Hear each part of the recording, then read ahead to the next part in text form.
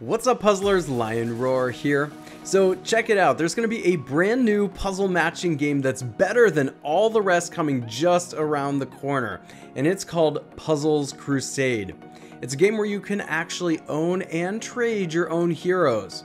Okay, tell me if this sounds familiar. You're playing your mobile hero game and you're really excited because they just released a bunch of brand new heroes.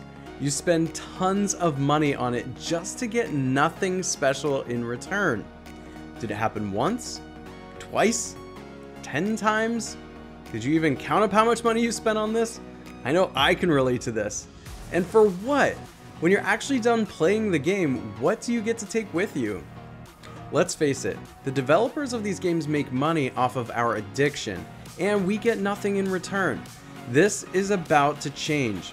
Stick with me for a couple of minutes because I'm going to try to explain as briefly and as clearly as possible a new gaming concept in which players actually own their in-game assets. They're able to sell them and they get rewarded for the time spent in-game. But first, let me take a moment to make sure we're on the same page about the terminology I'm going to use.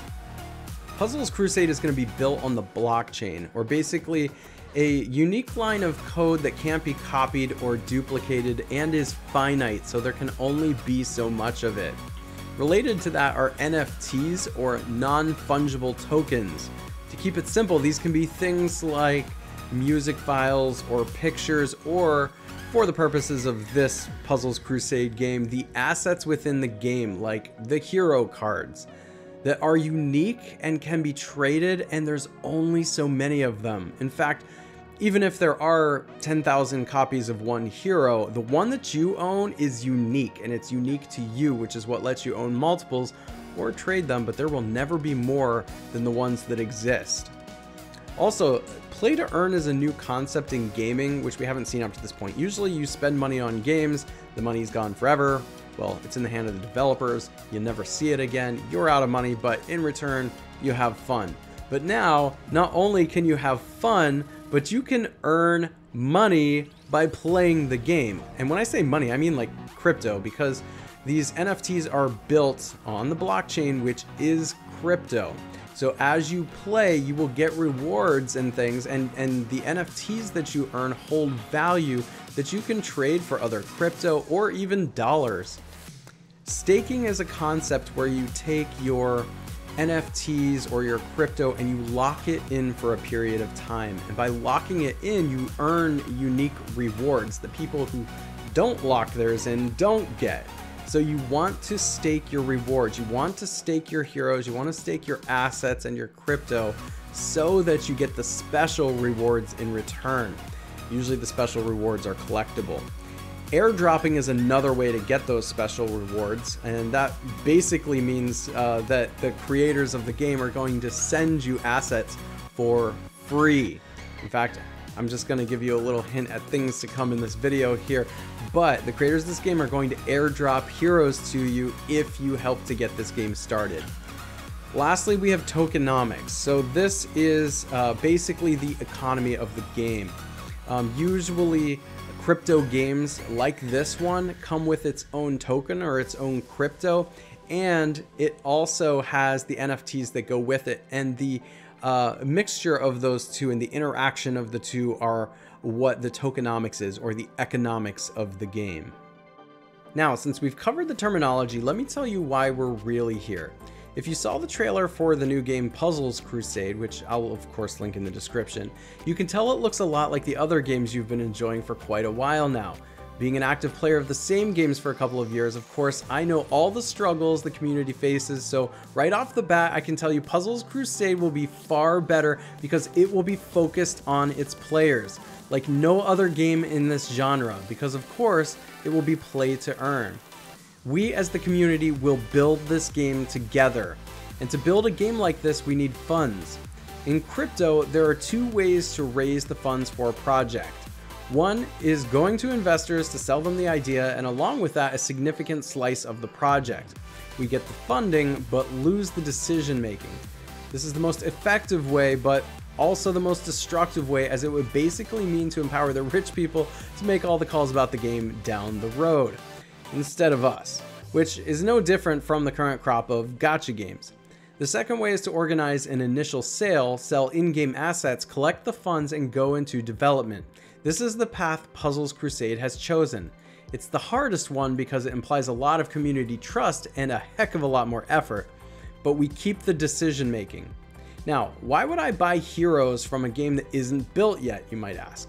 And yes, this is a legit question, so let's shed some light on why that's important. The Puzzles Crusade initial pre-release will take place in late May, and there will be 5 mythical heroes you can purchase. There's going to be a limited amount of these heroes, somewhere between 5 and 10,000 in total, and there will never be any more of them. Although the game will only be in development at that moment, you can already benefit from holding these heroes. Here are just a couple of advantages you get. After the initial sale, a staking campaign will be launched. You will lock your hero or heroes for a period of time, and in return, when staking ends, you get back your hero and a full set of items needed to ascend it to max tier, max level. Being a holder of a Genesis hero qualifies you for a beta tester role should you want it, so you're going to be one of the first people to actually try Puzzles Crusade and help improve it by providing feedback before it ever reaches the App Store. When the game is launched, there will be a special event for players who have a Genesis hero with generous rewards fund. Also, already having one or more Genesis heroes when the game launches will allow you to move a lot faster on the world map, completing the stages easier, therefore advancing at a better pace than people who start with 1 and 2 star heroes. Players who have a Genesis hero on their roster will get airdropped the Hero of the Month for the next 6 months after the launch. That means the Hero of the Month comes to you for free. When the token is launched, which is scheduled by the end of 2022, players who have at least one Genesis hero will get airdropped a monthly reward in the token for the year. Let's not forget the collector aspect of this game. So when the game reaches 100, 200, 500,000 players, you get to have in your roster a very scarce card, therefore a very valuable one. And last but not least, remember that the heroes you bought are NFTs, so if you don't have the patience to wait for all those great rewards and opportunities, rest assured someone else will want to buy it from you. Although I can't think of a reason why you would want to consider selling, especially at the early stages of the game. And let's not forget the play to earn mechanic. Remember that everything you do in the game will give you a small token reward, which then can be exchanged for real money.